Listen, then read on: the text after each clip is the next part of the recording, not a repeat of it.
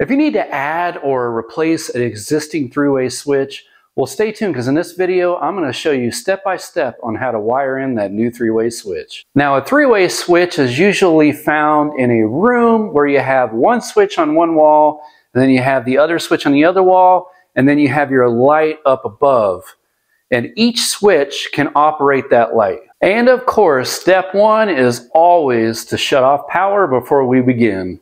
So let's head out to the circuit breaker panel and flip off that breaker. Now, if you need to know how to find that breaker, watch this video right here. So we're going to flip off the main breaker. Now that we've made it back from shutting off the power, it's time to wire these three-way switches up. Now, as you can see, I've already pre-run my wiring. I used 14.2 from the switch to the light, and then I used 14.3 from switch to switch. Now at home, you may want to use 12.2. I'm going to use a 15 amp breaker, which accepts the 14.2 and 14.3. Also, I've used conduit here. Most likely at your house, you're just going to use your Romex right inside the wall. Now there are a few different ways to wire in three-way switches. In today's example, I'm going to show you where power comes into the first switch, runs through to the second switch, and then up to the light. These next few slides will show you the other options on how to wire in a three-way switch. Feel free to pause it and study the diagrams if necessary. Now today I'm going to be using standard wall switches. You can use decorative wall switches and the wiring in will be exactly the same. Okay, so the first thing we're going to need to do is to bond the ground wires, because these ground wires are all going to run throughout the whole circuit, and that way everything is grounded together. Now there's a few different ways to bond the ground wires. The first method I'm going to show you is to make a pigtail with a green wire nut. Now this particular one has a hole in the top of it, and you'll see why here in just a second.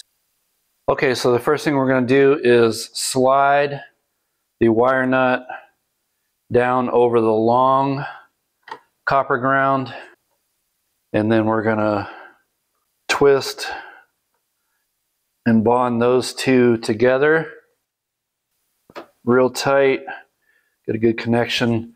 So what you got left is the wire nut with your bare copper coming out of the cap, and that's what's going to connect to the switch ground. Okay, the second connection we're going to make is the neutrals. Now the neutrals also need to be bonded together. They won't hook up to this first switch. They actually run through the entire circuit up to the light. So what I've chosen to use for that is a clamp connector. This one made by Wago. And these are easy. You just insert the stripped copper from the wire, one in each slot, and close the clamps. So let's do that now.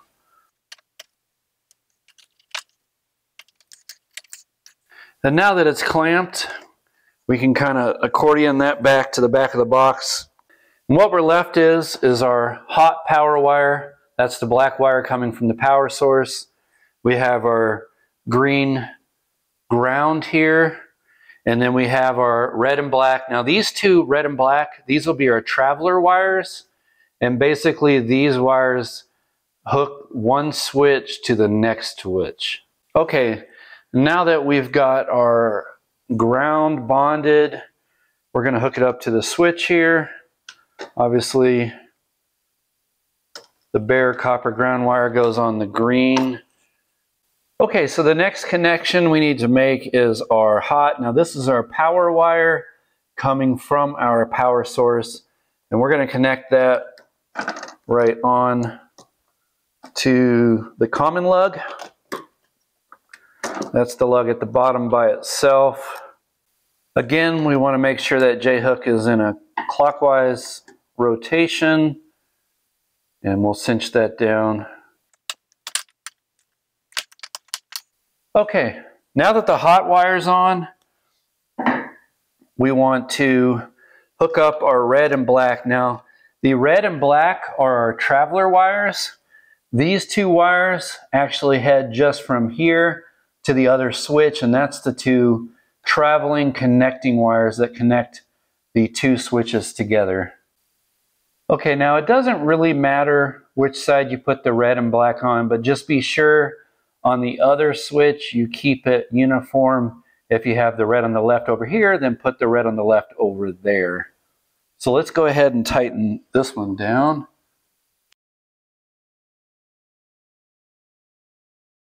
Okay, and the final wire in the first box is our black traveler wire. And there you have it. The first switch is wired up. So the last thing to do is check our connections, make sure everything's tight, not touching.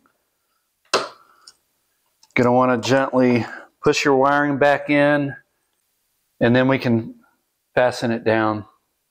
Okay, now that we've got our first switch installed, it's time to move over to the second switch. Okay, so the first connection we need to make is to splice together the neutrals again, sending it up to the lamp. So we're going to use our Wago connector again, about 11 millimeter stripped on each conductor. Clamp those down, voila, it's done. So we can accordion these back, get them out of the way, back of the box. Okay, so now that the neutrals are spliced, it's time to splice our ground so everything is grounded together. This time I'm going to use another Wago. So I'm simply going to insert 14-2 grounds here into it.